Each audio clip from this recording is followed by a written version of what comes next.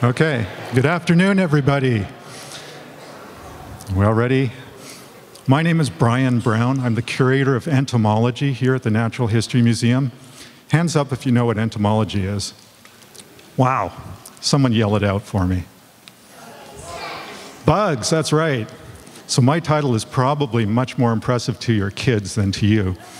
But I'm more relative to what we're doing today. I'm also the co-director of the Urban Nature Research Center here. And today we're really excited to have a panel discussion about something that we're all interested in, and that is the LA River. We're doing this panel, hosting the panel in partnership with the UCLA La Kretz Center for California Conservation Science. Boy, that's a long title, I gotta get that right. UCLA La Kretz Center for California Conservation Science. And we and the La Kretz Center share a lot of common interests. We're interested in the study of insects. Did I say insects? I meant wildlife here in the Los Angeles area. All kinds of nature that is here and how it's affected by the city. Of course, the LA River, maybe it's not the first place you think of when you think of LA nature. How many people here have actually gone to the LA River with the intention of seeing nature? Well, that's more than I would have thought. We've done studies here at the museum associated with the LA River for many years, including just a couple of years ago, we did some survey work there. And personally, I was astounded at the amount of wildlife that was there. I mean, insects, yeah. So, a lot of them were in the trees that were growing in the center of the channel or in the pocket parks beside there. And I met a lot of local people who use the LA River as a natural area for their day-to-day activities. So that was surprising to me. So the La Kretz Center and us had teamed up to study Los Angeles nature on a number of occasions. In the past, we've done studies on, or programs about biodiversity in LA's backyards, about feline conservation, big cats, as well as domestic cats and their effects on wildlife. So we're doing similar things to try and bring you closer to our nature. And of course, LA's nature is going to change with the imminent revitalization of the LA River, and we're both going to be a part of it. So to find out something about these changes, today we have a discussion that's going to be moderated by Pat Morrison. I want to welcome you, the panel, and turn it over to Pat. Thank you. Thank you, Brian.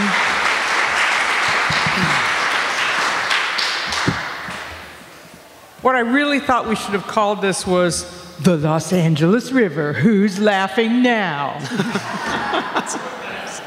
But this is our last frontier ecosystem here in Los Angeles, and what we do with it is going to determine really how healthy the environment of the entire city is going to be for at least a century to come.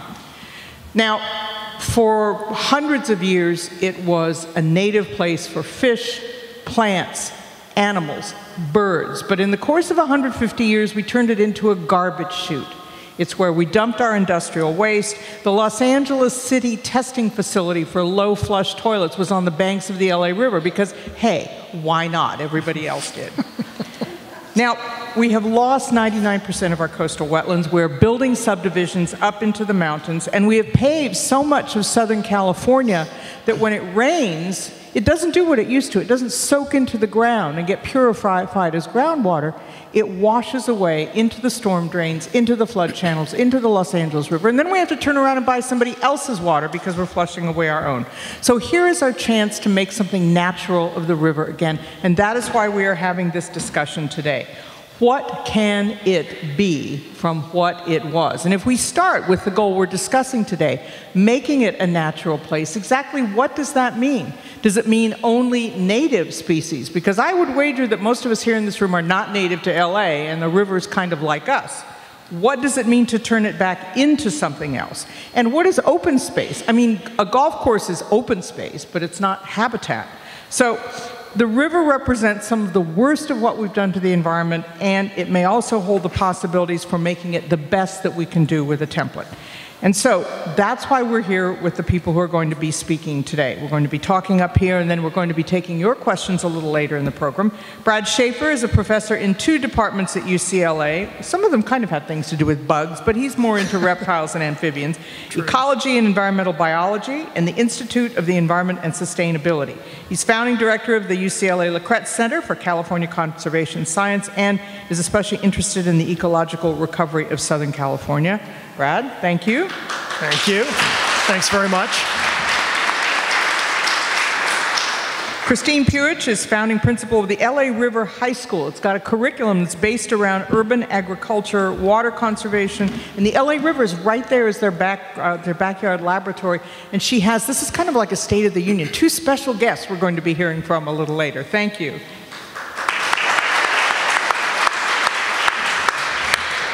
And Mike Affeld is the interim director of Mayor Garcetti's LA River Works team. He's got the money to spend, he's got to get the money to spend, and then we all have to figure out how to spend it. So thank you for being here.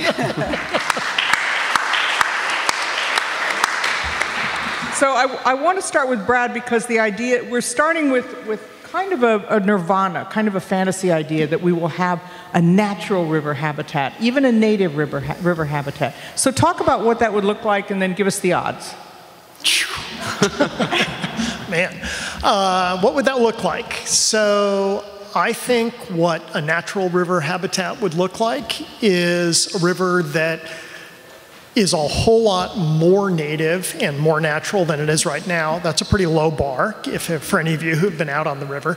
It would be a river where we at least incrementally got rid of non-native species and brought in native species. And that's easy to do with certain things. You know, birds are pretty easy. Insects that Brian likes are, you know, maybe somewhat easy. It's really hard with fishes. There's not a single native fish that lives in the LA River right now, and in the lower parts of it. Goldfish don't count? They don't. Sorry, Pat. Oh my God, all those parents who lied to your kids? Oh boy. So I think for certain groups of animals, for birds, for plants, it's relatively easy to have a river that looks and feels and acts natural and native. I think for fishes, for my beloved amphibians and reptiles, getting native frogs back in the river, I think that's going to be really hard. What are the odds of it being a perfectly native river? 0. What are the odds of it getting better? I think 100%. And Christine Puich, when we talk about the river, we think of it as 52 miles, but of course the watershed is the size of the island of Maui. So every storm drain is part of the river. You know, every flood control channel, every little rivulet that goes down a canyon is in a sense part of the LA River. So when you talk to kids, when kids at your school think of it, how do you connect the larger environment to what it is that they're doing? So I think one of the ways that we try to do that is we embed conversations about the environment and the LA River in Los Angeles in our science classes. So because of our close proximity to the river, our students get to go down and actually do water testing and learn about where the runoff comes from. We've been able to be involved in a lot of local community projects where the students get to study and understand the impacts of having this waterway in this local community, how it impacts the quality of water, how it might impact the wildlife. We've done river cleanups on a regular basis, and it's amazing what, you know, students find. Obviously, they have lots of gloves on, and it's all very safe. But I think that they have a real clear sense of how the river impacts their community and how their community impacts the health of the river as well.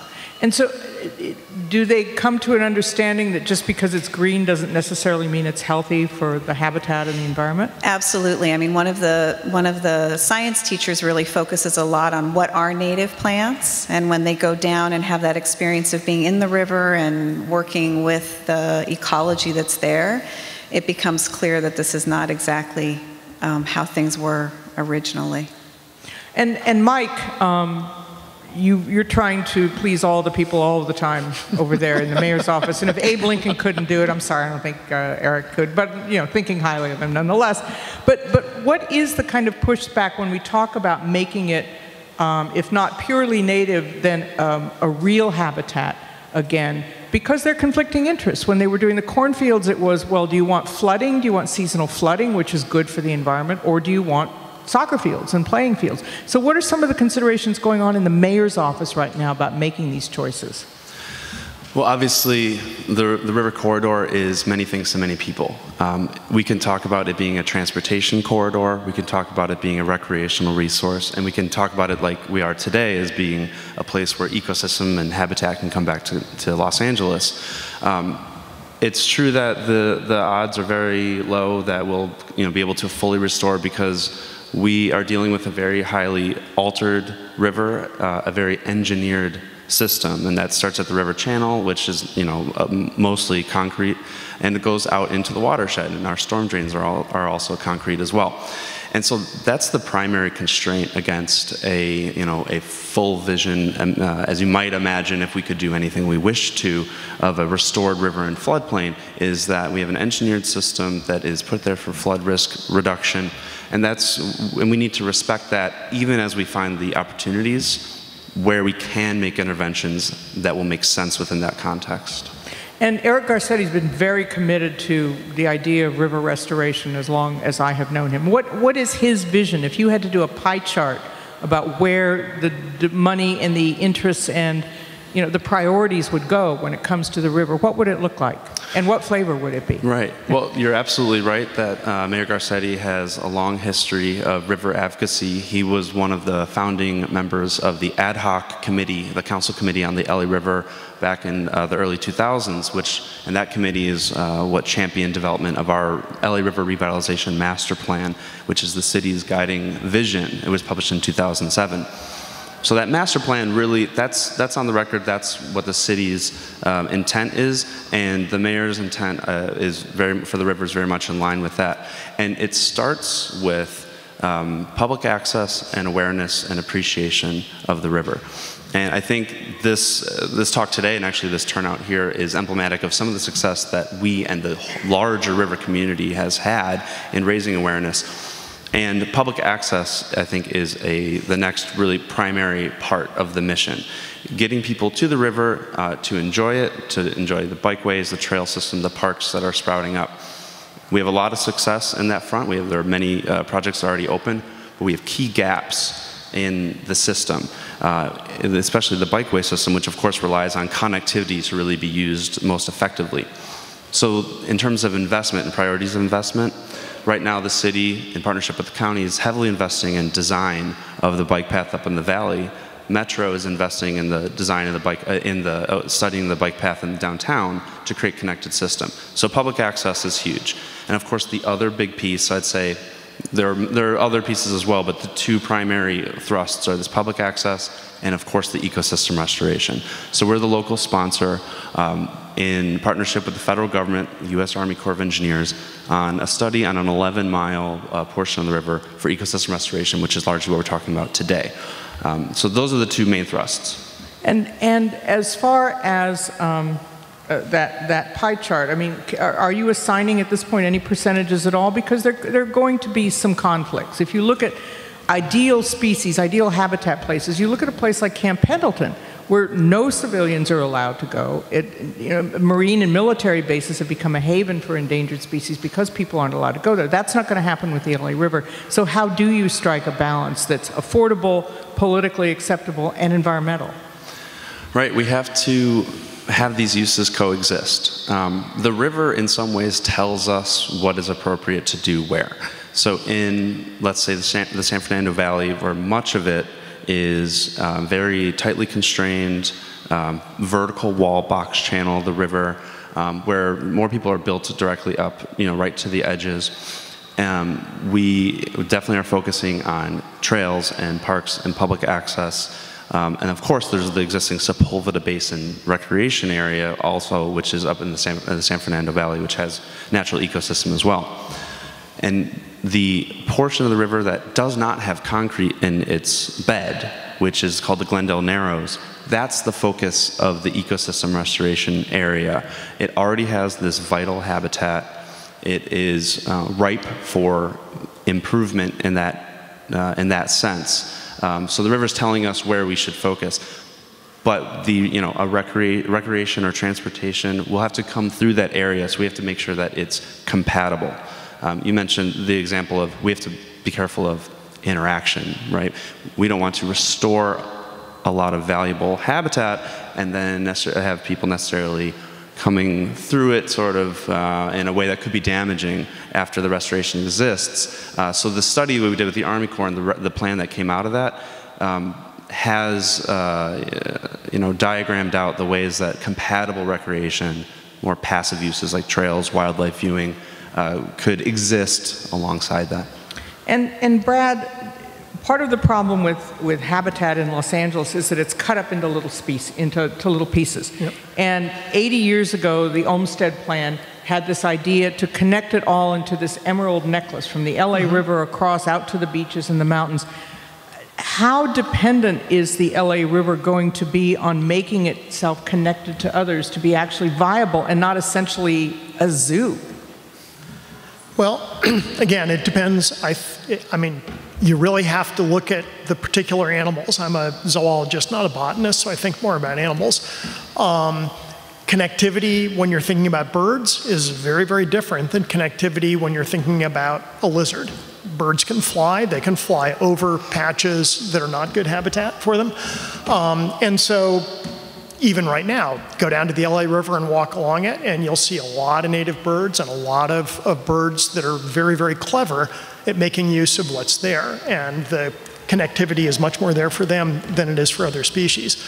I mean, in general, connectivity is an issue not just in the LA River. It's an issue in the Rim of the Valley project that the National Park Service is involved with. It's an issue across the state of California. And I think one of the things, and I think this is consistent with some of the ideas Mike is saying, is that you have to put connectivity into the context of where we are and who we are and what is reasonable. We're not going to have, I don't believe, full connectivity of aquatic ecosystems all across LA. That's just not going to happen, nor is it going to happen across the state of California. However, you can do assisted migration. That's a big buzzword right now. Like tunnels? In the ecological world. Well, no, it means in its sort of simplest form, it means that we move the animals if they can't move. If they used to move between point A and B and they can't anymore because there's a freeway in between, well, we move them.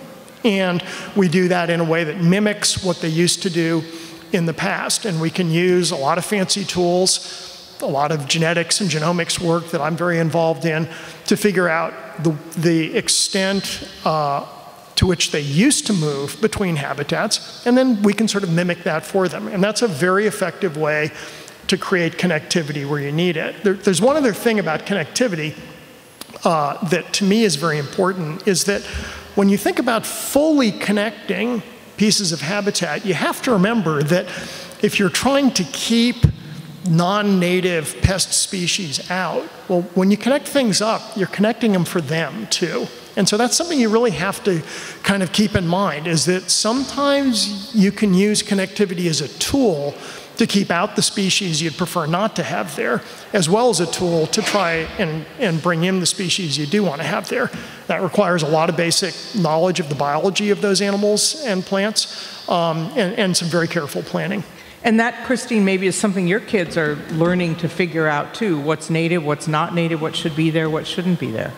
So I think the river has become sort of a larger metaphor for teaching our students about the importance of maintaining the environment. That's the bigger educational goal. And so one of the things that we've developed at our school over the last 2.5 years is we have an actual working organic farm. And the students are responsible for everything that goes into that farm and everything that comes out of that farm.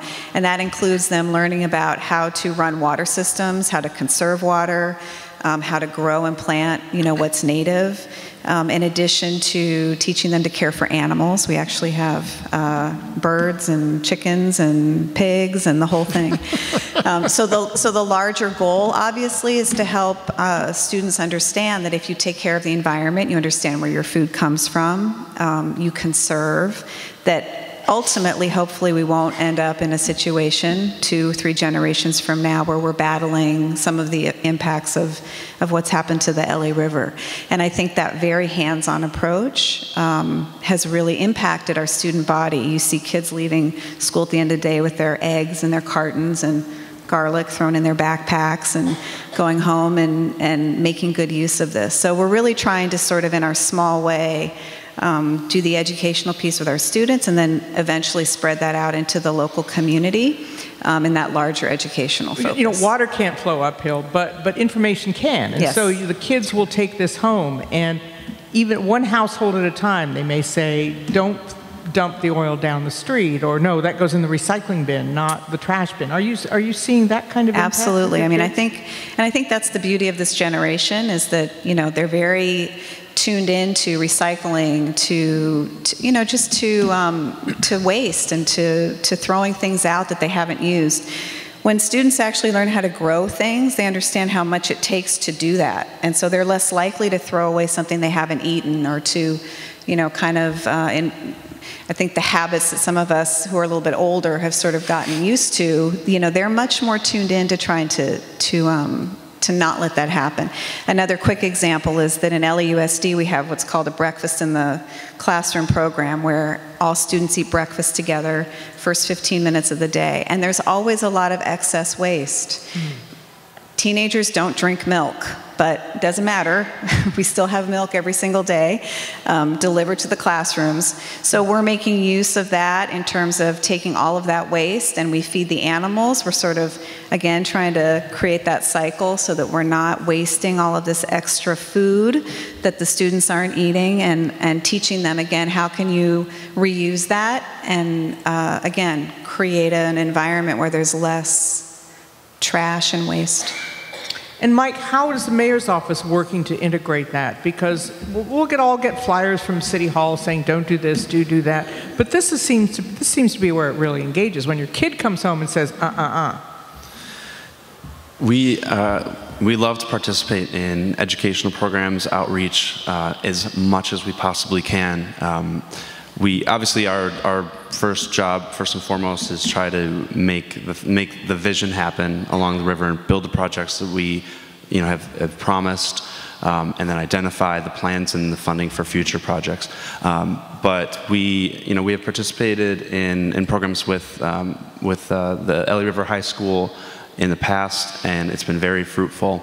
In a lot of ways, we rely in the river community on established partners who do a fantastic job with outreach. And I don't mean to call you out, Stephen. Stephen Mejia is here from Friends of the Los Angeles River, and is their organization and the work that Stephen does with the LA River Rover and other programs is a crucial way to spread the message and educate about programs they're doing, wildlife in the river, and programs the city and other agencies are pursuing. Brad, with climate change, that's something that's of concern for biologists. It's of concern for people in the mayor's office who know that this is going to be expensive. How is that calculated into visions for the LA River as a natural place? Yeah, that's a great question. I think that in a sort of forward-looking and planning way, I think the best we can do with it is to say that we have pretty good models for, especially on the temperature side, a little less so on the rainfall, the precipitation side, but on the temperature side, we have pretty good models at a pretty local level about what climate change is going to look like in the next 50 years. And I think we just have to take that into account when we try and set up realistic goals of, again, from my point of view, what species are going to make it and what species are going to be a really big challenge. So one of the fishes that everybody talks about is the southern steelhead. It's a endangered or threatened species, used to be in the LA River, requires cold, clear water. We may be able to make clear water. It's not quite so easy to make cold water, especially under climate change. And I think you just have to be realistic about that and say that if those species are going to be facing challenges both from the urban environment that the LA River runs through, and then on top of that from climate change, that until we can turn climate change around, we may well not get those species, and we just have to be comfortable with that. And Mike, from the mayor's office point of view, what is the definition of success in environmental restoration? And what does it look like? If you were to take an average weekend, if the mayor could get the river he wanted, what would happen at the river? Wow, that's a great question. As I'll allude to, I guess what I said a bit earlier, is we have a lot of different ways to define success. So aside from the ecosystem work, once we have that connected bikeway, once we have a trail system that has made it so that there aren't sections of the river that are fenced off that say closed to the public, that's going to be a huge marker of success in terms of what does the river corridor mean in the lives of Angelinos on a day-to-day basis. So that's a clearer goal, obviously. With the ecosystem restoration, the Los Angeles River Ecosystem Restoration Plan specifically, success, we don't have to go into here, but there actually are specific objectives about restoring freshwater marsh habitat, restoring key confluences where smaller rivers and streams meet the Los Angeles River main stem. Those are the ways that we'll define success for ourselves. Have we, in a meaningful way, found key locations to change the channel wall and reconnect the river with floodplain? Can we do that in one of the most important areas of the river, the Taylor Yard G2 parcel? That will be a marker of success. Have we, at the confluence of the Arroyo Seco, found, done the design, found the funding, and changed, removed, restructured concrete there to create soft bottom river and establish habitat? And that those confluence connections are key because they go up to the upstream, through the upstream tributaries to the other habitat areas like the mountains. That will be a marker of success. So they're going to take a long time. In the meantime, I think we're also looking at the ecosystem and wildlife-related projects and programs that we're doing outside of the big federal project. We are still opening bikeways and greenways, as I mentioned, that have native landscaping, native habitat in them. The city has established native landscaping guidelines and standards for new development within the river corridor. And we are still at sort of a baseline phase in some of this, but I think in the few years we'll be able to actually identify some real change in the corridor, especially when it comes to native plants. In the past, during rainy seasons, whatever those used to be, there were safety concerns with the LA River. And there's an LA River Rescue Unit in the fire department. And yet we look at the beach, we don't fence off 1,800 miles of beach. So a lot of that comes to turning around public attitudes, too. Yeah, I would agree with you. We're a coastal place. The river has been a place that has been cut off from daily life for a long time, and I think we see the evidence of that in the way that we understand and interact with waterways here in Southern California. I'm actually not from California myself. I'm from the Midwest, and there was more. I think we had an innate sense of the river's function and the danger around waterways, and I think we probably have a ways to go in terms of establishing that same understanding here. But we're a coastal place. We're beachgoers, and that seems to be a little more automatic. Yeah. And Christine, because these are, I'm from the Midwest too, and those were year-round rivers, and ours are seasonal rivers. And so what kids may read in a textbook may bear no relation to what it is that they're seeing right out there in their backyards sometimes too. Right. I mean, I think that sometimes the way the river looks isn't what they imagine a river is supposed to look like. And I do think you're right that there needs to be education around the fact that it's a river still, and it can be a dangerous place, and people need to be very cautious about that in the same way that they are when they go to the beach. That educational piece is really important also. Is there a model, Brad, of a place that has done a successful job that we would look to? Is it San Antonio? I mean, even if you look at Paris, I mean, the Seine is paved and everybody thinks that's a fabulous river. Yeah, what's my favorite comparison?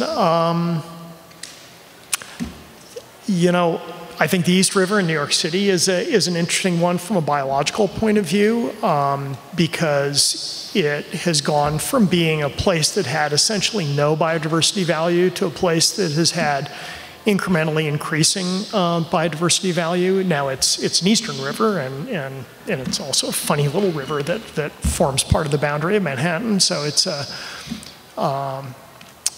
little bit different, but I guess at least from a biodiversity point of view, that's my best model. I'm not thinking of a western seasonal river offhand that strikes me as a great model. And so, Christine, when we are talking about river access, do most of the kids who go to your school live nearby? They do. And so they've been aware of it maybe, but not as knowledgeably as you're taking them to. I think that I think both. Our school's a neighborhood school, so the purpose is the reason that the school was developed and built was because for many, many years, families who lived right in the Elysian Valley area and the Cypress Park area didn't have a school to go to. So it does serve the community that it sits in, which I think is the beauty of our school. If people can walk to school, it's accessible. I do think that there is an understanding and recognition that there's a river there, but I do think that, at least for us, part of what we've really tried to do is work to enhance that understanding. So, for example, we were part of a project recently where students were able to design the spaces that hit the river, the cul-de-sacs that sometimes go right up to the river.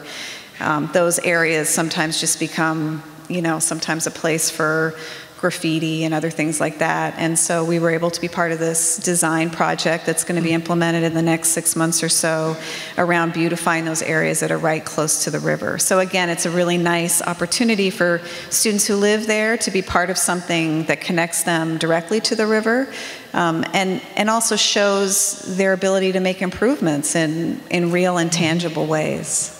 And Brad, when we talk about restoration, whether it's native plus non-native, on that scale of 0 to 100. What are the practicalities of this? I mean, will people, as this project proceeds, will people literally be carrying crates of salamanders from X Point and saying, here you are, the Glendale Narrows, baby, live it up? I can only hope so, but I think the practicalities are that for some species, for some species, I think we can do, what the current plan basically says, which is we restore the hydrology, we can restore, at least to a certain extent, the plants. We can dig up plants and plant new ones. That's not that hard. And then we see what happens. And I think that works well for birds. I think it works well for butterflies. As I've said, I think it doesn't work very well for turtles or frogs or the important animals out there. What I think we will need to do in order to get those animals out there, and this is actually something I kind of wanted to ask Christine about, is we're going to have really active human intervention and management. Some of that is, it's hauling those salamanders around and dumping them in the appropriate places.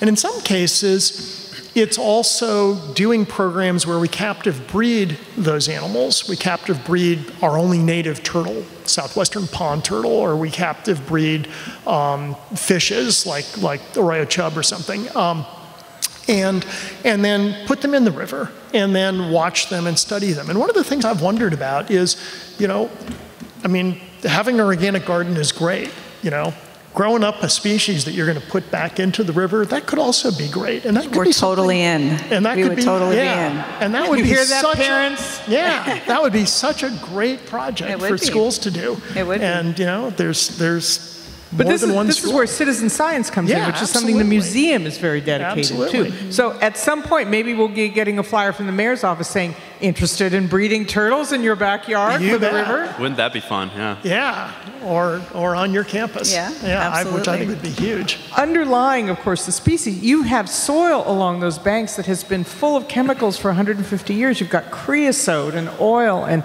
so is that where you start with the restoration, is what is literally underfoot right now? Well, I mean, that partly goes back to the mayor's office too. Sure, I mean, there are certain cleanup procedures that have to happen. Some of that can be biologically mediated. Some of that has to be, kind of human mediated. I actually think the first place that we should be starting right now is to know both biologically and in terms of chemicals, exactly what's in that soil as we move along the whole bed. We can now do all this fancy, cool stuff where you take a plug of soil and you grind it up and you see what the DNA of the bacteria and the fungi and all the other microorganisms that live in that soil are, and you ask from that point of view, how healthy is it? Many of those microorganisms are really, really good at dealing with and also changing soil. And I think that's a really important thing that we don't see a lot of in the press. We see a lot about birds and turtles. Or at least birds. We don't see a lot about soil microbes. And I think we should, in order to find out how there may be ongoing biological processes that are cleaning up that soil right now, and we don't even know about it. And that's an important And so, thing. Mike, is your office then the one that's responsible for corralling all the science that exists and saying we need a little research here, we need a lot of research here, and then we can come up with a plan? Well, it's really a team effort. In terms of the ecosystem restoration plan, that's the city is a close sponsor and hand-in-hand partner with the federal government through the U.S. Army Corps of Engineers. But credit is due to the U.S. Army Corps for developing that plan and being the technical leads on the project. So they've done a great job in terms of corralling the science and working with their own staff scientists and biologists and developing the plan. And in other circumstances, we certainly would play the role if we want to look at a new wildlife park or some other effort that has to do with habitat. We would definitely reach out to our friends in the scientific and academic community. One thing I've seen recently I'm just very encouraged by is an ever-growing engagement with the river from the academic community in Southern California, which has been fantastic. Obviously, UCLA is involved in today's discussion. UCLA is also looking at best practices for the Greenway and published a recent guide out of the planning school. So we're seeing it more and more and more. We've had USC involved as well. And I think as we get now into the design phase of our ecosystem project, we will find ourselves in a situation where we will need to go back out again to the technical experts to make sure that we're all still on the same page. And so the relationships are definitely building. Because literally the science that underpins this is important to the ultimate success. The last thing you want to happen is to, throw some topsoil down, put in some plants, let loose some turtles and cut a ribbon and say, here it is. And 5 years later, if it looks awful, people are going to say, well, see, restoration doesn't work. Yeah. That's true, which is why the plan that we're pursuing with federal government it's definitely a deep thinking, science-based, science-driven plan. And so, Brad, we're talking about the kind of science that's available. People have been looking at parts of the river and different aspects of it for a long time, including you and a lot of your colleagues. Is there a clearinghouse? Is there something that will be working with the mayor, something that you would even suggest that could say, here's the central source for the science we have, here's the list of what we need? I mean, it's like a Christmas list, right? Take it to Santa and say, I need soil samples here, here, here. Right. See, ho, ho, ho. That's right. See, the beauty of Christmas lists, though, is that there's only one Santa, and there's a lot of scientists, and they don't always agree on exactly what that Christmas list should look like, which is just it's the beauty of the fact that many of us, work in different areas and have different priorities. To the best of my knowledge, Pat, there is not a single clearinghouse, and there certainly should be, and that's something that should, I think, work ideally through the mayor's office, simply because, that's both from a funding point of view and also, just from a kind of regulatory point of view, that's the place where it should all be. And I think there are lots of small and medium-sized studies that have been done, including what high school kids have been doing along the river that are done as internal projects, but aren't all put together in a place where they can be accessed, and they can, we can make sure we're not duplicating efforts, that, that we're getting the best bang for our buck in terms of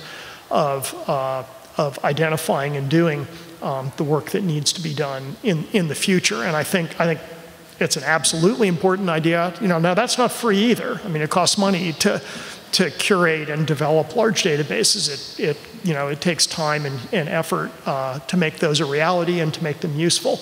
I think it would be an incredibly important and useful project. I don't know. I would agree. It would be wonderful to have that resource. To my knowledge, yeah, there isn't sort of a one clearinghouse, but there's of course lots of work on the subject, and I think it's key that it is place-based and local, and tied to the Mediterranean-type climate that we have here in Southern California. We're only one of 5 Mediterranean-type climates in the world, which, if I remember correctly, cover about 2% of the Earth's surface, but account for something like 20% of all the plant species in the world. So we definitely need to develop the expertise here, because it's not necessarily transferable from anywhere else that has a river system. We and other partners on the globe really should be working together in that, and I think we can look to the academic institutions in our area to make international connections in developing this expertise as well. And when I think of biodiversity, there's a story you probably know by Aldo Leopold about an airplane flying, and it pops a rivet and it can keep flying, and it pops another. But at some point, if you pop enough rivets, that airplane can't fly any longer. And so the complexities of biodiversity, I think, are interesting, because yes, we love this butterfly species, but you have to plant this kind of plant in order to sustain it, which needs this kind of water in order to grow. I mean, the complexities are mind-boggling. They are. They certainly are, and that's been what I've studied for most of my career. But there is another side to that, which is, I mean, you take butterflies and plants, right? So we all know, monarch butterflies, and, they're very, very, very fussy about the kinds of plants that they lay their eggs on. Their caterpillars, only like milkweeds. But it turns out that, they're pretty happy with non-native milkweeds too. And who'd have thought that? We all thought they were so specialized and so fussy in particular. And they're pretty fussy, but they're not quite as fussy as we thought. And those kinds of opportunities that mean that we can sort of work a little bit more with what we have. How many cliff-dwelling species view a concrete wall as something kind of like a cliff? Hawks in New York. Peregrine falcons like vertical buildings. Could we get kingfishers back on the vertical soil walls because they nest in cavities that they make in those walls? A lot of things like that are opportunities, and I think one of the points of that is that we have a lot of great basic ecology that can help us understand some of those complexities, and to a certain extent, as this whole process of trying to rebuild the river unfolds, you also have to view it a little bit as an experiment. And just say there are things, this is a completely man-made environment, even as we try to restore it. It still is, it's not what the LA River was, it's not what it was supposed to be, it's not ever going to be like that again. And in that sense, we have this sort of huge experiment, in trying to bring back biodiversity, and it'll be very interesting to see how the animals and plants respond to that. Just as it's interesting now, you know, you walk out on the LA River and you see cormorants that like to sit on a rock and dry out their feathers. Well, you know, they're sitting on chunks of concrete and drying out their feathers, and for them, that concrete's fine. We wouldn't have known that necessarily. And so I think treating it as a little bit of an experiment where we see what happens and we see what animals and plants can do with our efforts is something very important. And grading on a curve, therefore, because it took tens of thousands of years for that river to get to being a river. Yeah. And we're looking at maybe 50 years of investing in this. Uh-huh. So we have to grade on a curve. Oh, yeah, no, absolutely. Yeah, no, absolutely. That's right. And I mean, again, I think, to my mind, you know, the notion of progress and success is incremental. It involves something, again, we like to say in the environmental world of adaptive management, which means you try something. If it doesn't work, you say, okay, well, I learned something from that. It's kind of like treating it as an experiment. And you say, okay, well, I'll try something else. Yeah, I'll try something else. I'll tweak it. I'll dump that idea, but I'll try a new idea. And in that way, in terms of adaptive management, you move forward and you slowly accumulate progress over time. And I think that's what we should be shooting for.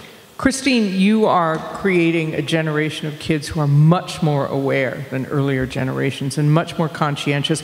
There are people in the audience here who are interested in STEM as well. Are you seeing this influence some career choices in your kids? Absolutely. I mean, our goal is to, first and foremost, our goal is to make sure that we're educating our kids around critical thinking, asking important questions, and really learning the science hands-on. So our belief is that the more that students actually engage in real-life science, the more that interest will be piqued at a young age, and they'll be more interested in doing that as a career choice. And we are seeing that. We're a young school. This is our 6th year, so we've only had a few graduating classes. But many of our students have gone on to pursue engineering, both computer and environmental. And they'll attribute I think that breaking down the barriers around science, I think at the high school level works when there can be this real hands-on experimental approach, which kind of, you know, science is sometimes a scary subject, and it sort of, you know, unbraids that. Not with Brad. Not at all. Come on. Scary at all. So yes, we are definitely seeing that come to fruition at the collegiate level for our students as well.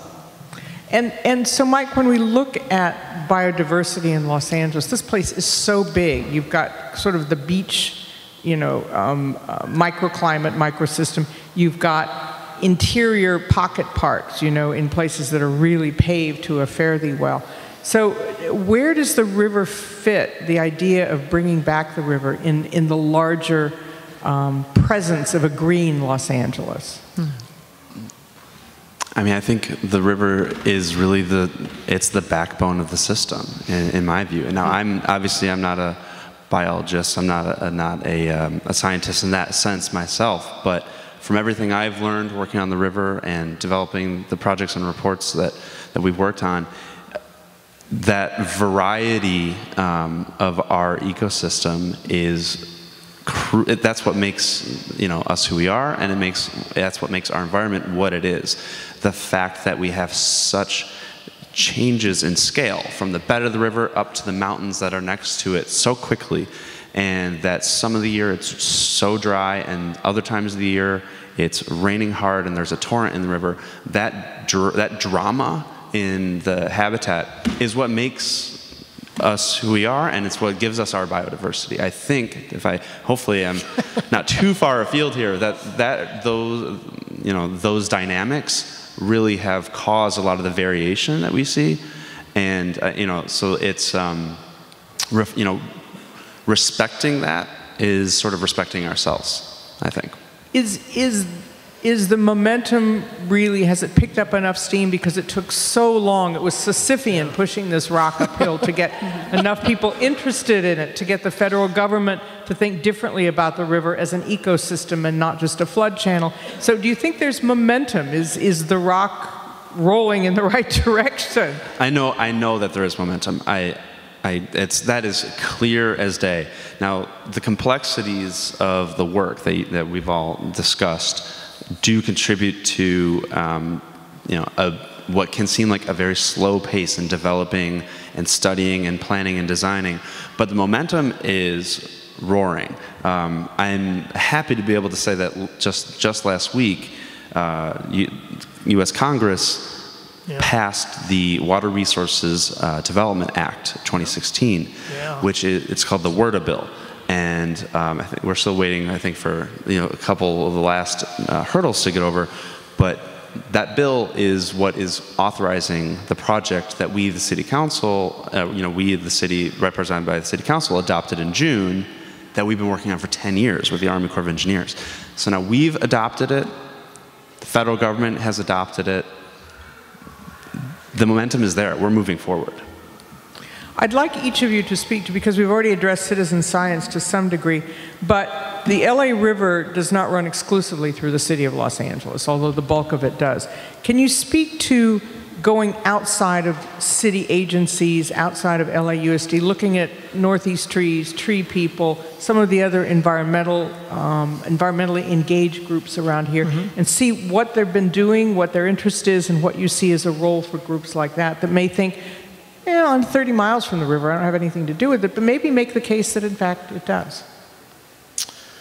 Okay, well, I think, so I know my La Kretz Center at UCLA, we've been pushing fairly hard lately on citizen science programs in the greater LA area, specifically because, well, really for two reasons. One is that if you want to it's one thing to get buy-in from the mayor's office, it's one thing to get buy-in from, a very targeted local school. You really want buy-in from all of you guys, right? You want buy-in from everybody. Get your lab coats. That's right. You want buy-in from, and the question is, how can people contribute in a meaningful way to understanding, in my world, the biodiversity of our city and how that sort of relates to projects like the LA River. And the way you can do that is by mobilizing the fact that, if we have 4 million people in this city, we have 8 million eyes. And people, one of the things we do not know, and this is absolutely true, we do not know this in the city of Los Angeles, we don't know this in the county, is what plants and animals we have where. And we need a census. We need a census. And the Natural History Museum has been very strong on that with projects using, these wonderful kind of social media tools like iNaturalist, where, you see a lizard. So there's this great project I happen to love that Greg Pauly, the curator of reptiles and amphibians here, is a part of. And we've been working very closely with them at UCLA. It's called RASCALS, the Reptiles and Amphibians of Southern California. Oh, you get all the good acronyms. We do. Well, Greg thought that one up, and it was a real winner. And so what that is you see a lizard in your yard, and it doesn't matter where you live, anywhere in the greater LA basin. You see a lizard in your yard, you take a picture of it, you send it into RASCALS. Greg or one of his team looks at it, identifies it, lets you know what it is, builds up a database of where do our native species live? Where do our non-native species live? What are the nurseries that they're coming in from? Because that's where all the non-native lizards and frogs and stuff come in, is through nurseries that are bringing them in from Florida or Hawaii or other places. What can we do to stem the flow of those non-natives? What can we do to enhance the quality of life for the natives? And that's citizen science driven. And we can never get that information, and we can never get that information if we don't have people with their eyes out looking. And one of the great consequences of that, too, is that then you get more people who care about the birds in their yard, who care about, whether or not they've got a toad living in their garden.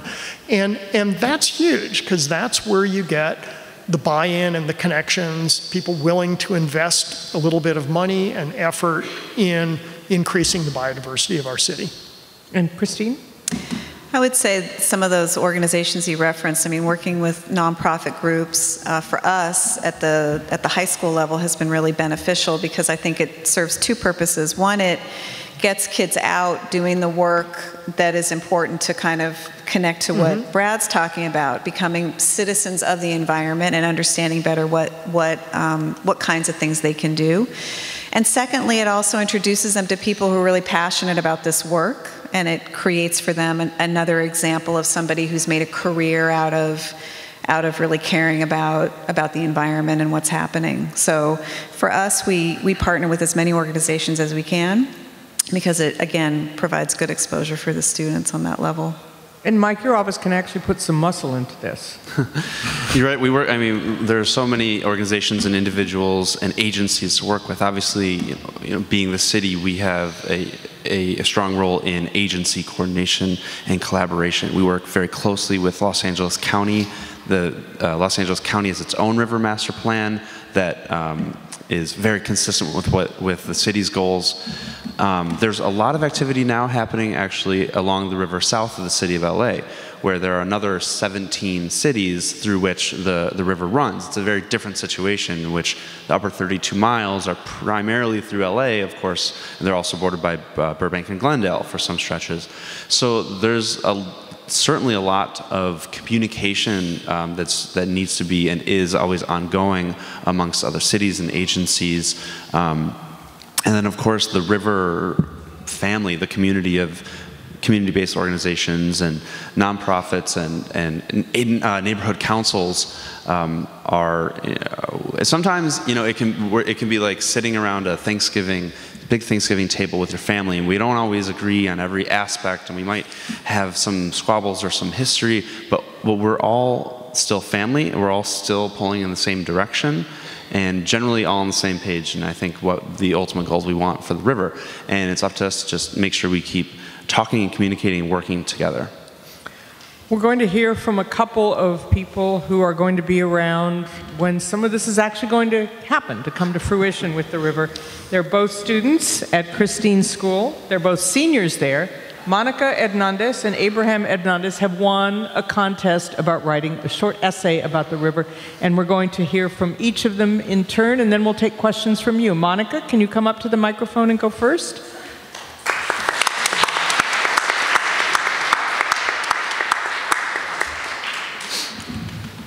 Can we give her a hand? Yeah. Not that kind of hand, but that's good too. Thank you for that. There we go.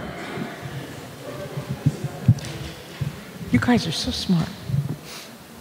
Hi, my name is Monica Hernandez. I go to Los Angeles River School as a senior. Well, we got this essay like Thursday, and I wrote it in a day, so I hope you guys like it. The Lost Paradise. I intend to live my life surrounded by trees, rivers, animals, with sunshine, keeping me warm and covered in freckles. I will not accept being encompassed by white floors and walls, which limit my imagination and happiness. The Los Angeles River is the home I'm able to enjoy with my family and friends and neighbors. As the years go by, fewer and fewer people visit the Los Angeles River, and for this reason, I'd like to share my ideas on how to make the river more inviting. The improvement that would revitalize the LA River is to remove most of the concrete so the water has a natural flow and native plants can grow. I believe if the river has more wildlife, more people would visit. I suggest making it a community-friendly by building nearby parks and benches so visitors can picnic on the grass or sit and admire the natural beauty. More trees, more trash cans, maybe even splash pads for the hot summers and autumn days. Use recycled water would attract way more users. Earlier this year, we had a tragic incident where 2 of our peers drowned at the LA River. In their memory, I would like to see a fence or some type of border built so it's safe. There should also be signs warning visitors not to swim or wade in the water because there are spots where the water is deep and the currents are too fast. Another improvement is to build a bridge over the river so one can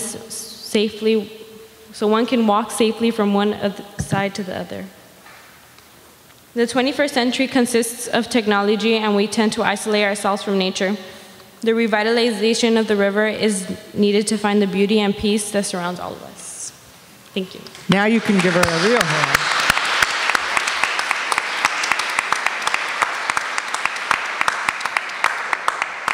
And Abraham Hernandez.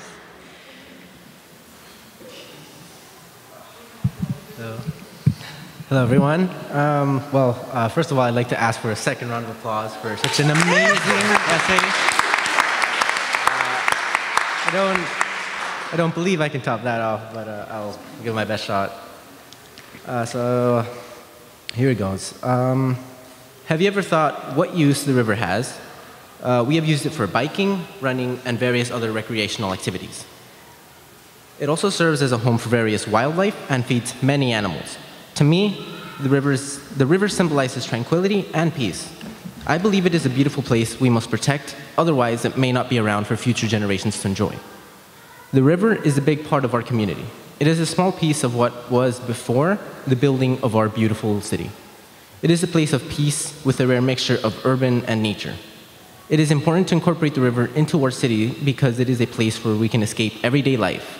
I believe in not just protecting our beloved river, but also restoring and making it more than what it is today. I believe I would like to one day see the river as a river and not just another sewage disposal source. I want it to look more natural with rocks and maybe a waterfall and introduce more native plants and animals. I believe if the river was more beautiful, it would not only attract many locals, but would also encourage many tourists and others to come and enjoy LA's beautiful river. I truly believe we can make the river a beautiful place again. Thank you. Abraham.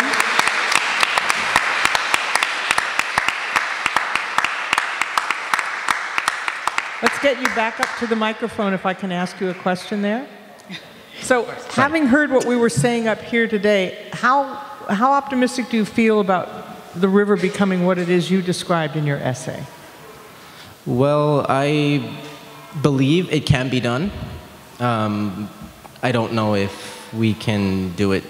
I hope we can do it soon, but I think it's a beautiful vision, and I would definitely love my kids and my kids' kids to eventually be able to enjoy it, and yeah. Thank you. Thank you. All right, thanks. And Monica?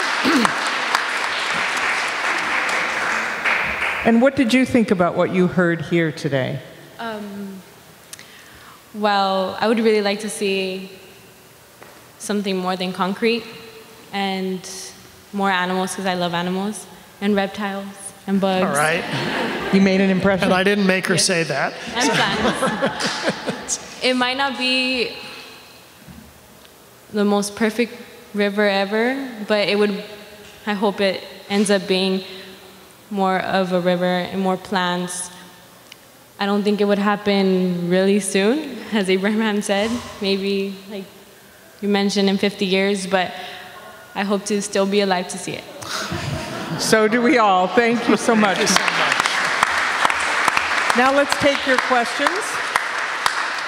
We have a couple of people who are going to be handling the mics and coming to you. We're going to keep control of the mic because, you know, in 4 years you can run for president, but right now it's all taken. So we'll hold on to the mics for you. Raise your hands and we'll come to you. And please try to address your question to somebody on the panel. Okay, right here first.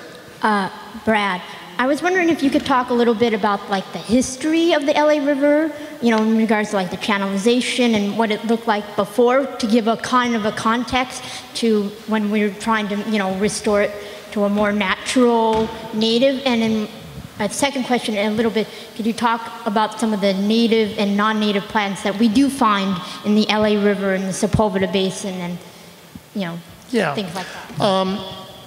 I can speak somewhat to that. So, you know, the LA River historically was, you know, kind of a classic Western arid land river. It means it did not have a full flow. I mean, this came up earlier in our discussion. You know, using an eastern river that is a flowing river year-round is a very poor model for it. It's a river that would dry up or nearly dry up some of the time. It's a river sort of had a braided channel, as they say, which means that once it came out of the mountains and sort of found its way across the flat part of the LA basin, it would wander, it would change, you get a big flash flood, it shifts its channel, jumps over, jumps back. It was that kind of a very, very dynamic river, and that dynamism was a big part of its health.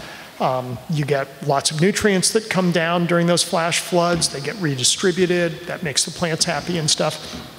And that's just a part of the game. And you see that in, you see that in other, arid lands, rivers around the world that aren't as contained as the LA River is.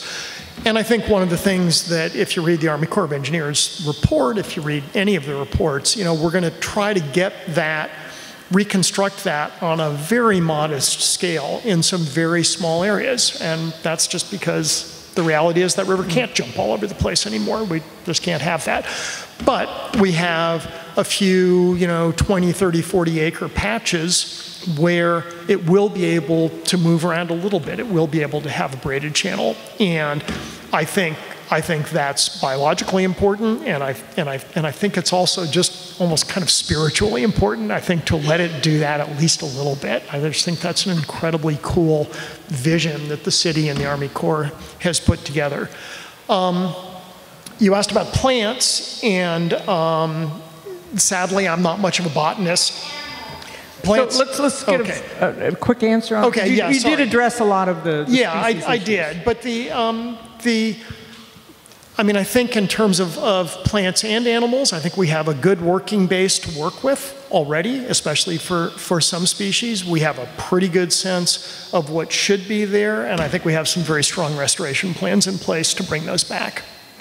It's important to remember, I wrote a book about the LA River some years ago. It's important to remember how much it affected the rest of the ecosystem. For example, the river used to flow down to about here and then turn west instead of going down south, and it replenished the beaches because all the stones and the gravel that it brought down from the mountains got pummeled into sand, and that replenished the beaches, because then sand, once you paved the river, you started losing that sand, and you had to bring in sand from elsewhere to keep the beaches replenished.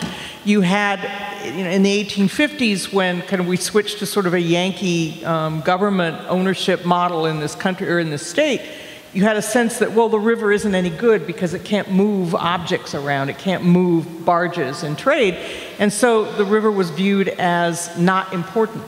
And it was viewed, frankly, as a nuisance because you had floods, 1914, 1934, 1936, that took real estate off the market because it flooded. And they said, we can't take real estate off the market.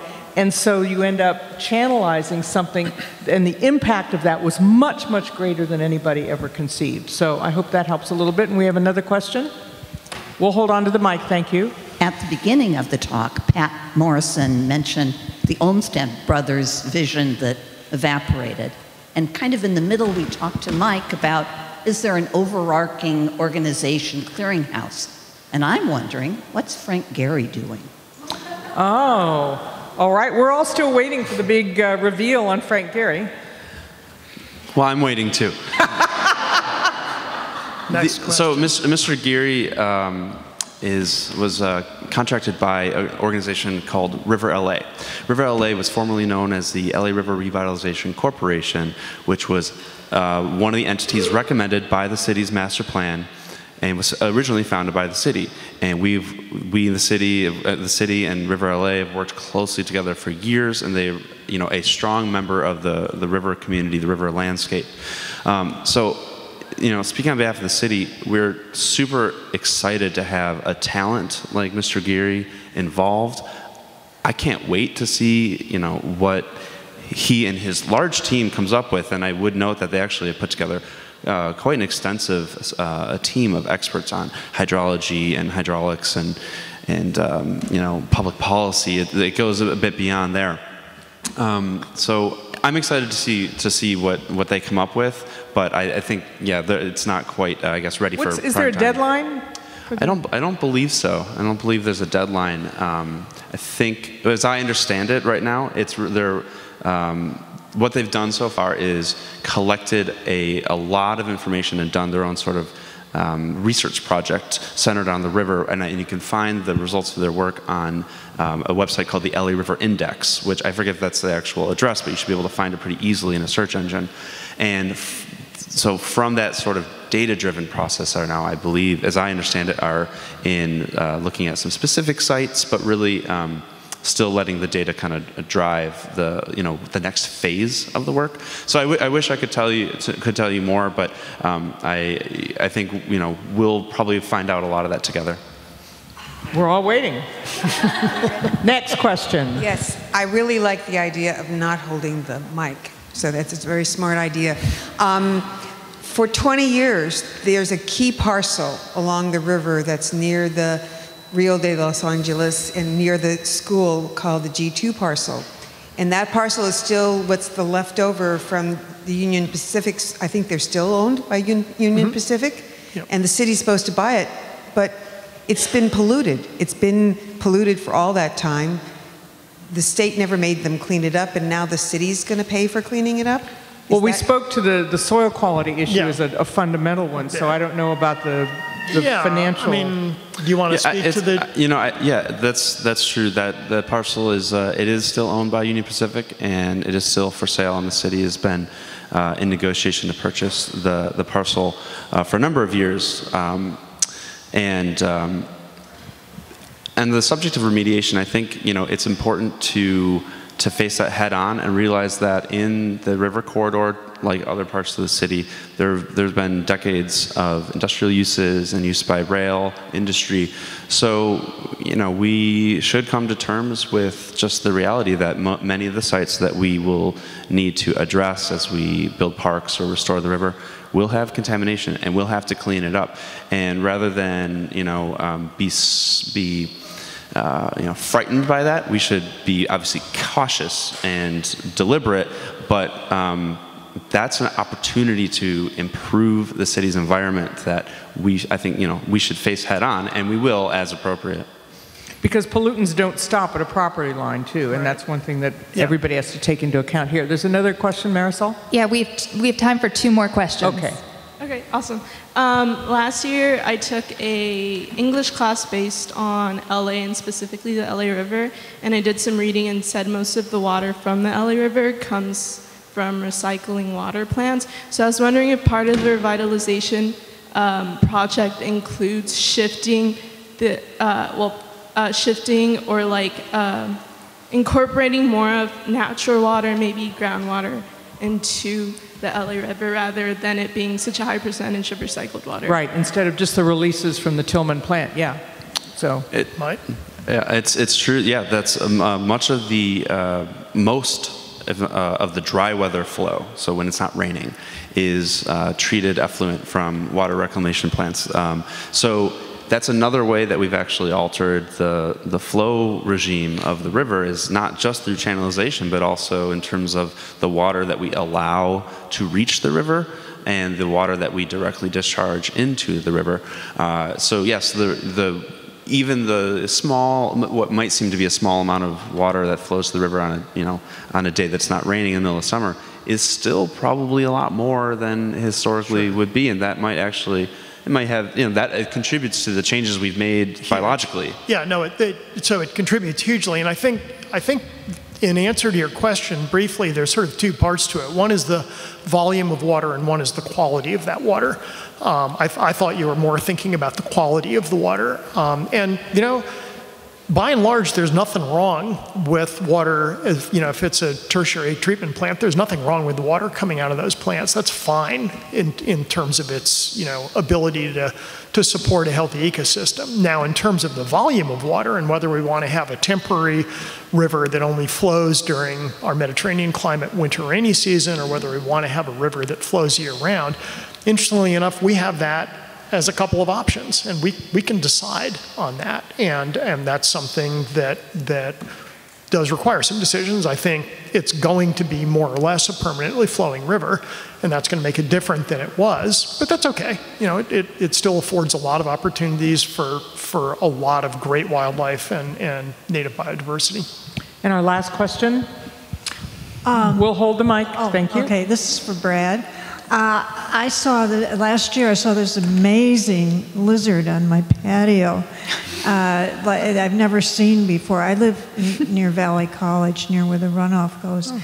And he was huge and beautiful. And my cats usually love lizards and go after their tails, but my cat was like, no, I don't think I'll bother with this one. Smart.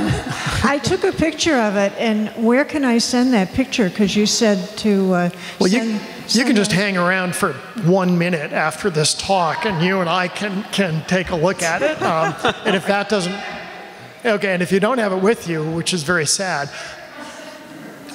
you can send it to me, and I can give you my email address. You can send it to Rascals, to the program that the Natural History Museum hosts, and they can tell you what it is. Either one of those. I'd be happy to talk with you afterwards. Boy, now we all want to see that. So, got a couple of people I'd like you to thank. Photographer Grove Pashley, whose work you're seeing back there. Yeah.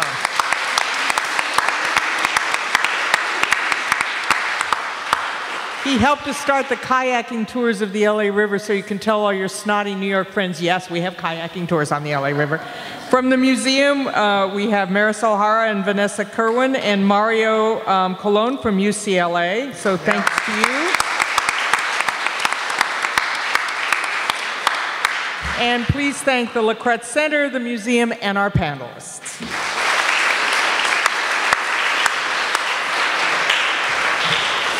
Thank you very much for being here and for hanging around to look at that lizard picture. I think. Yeah, thanks. All right.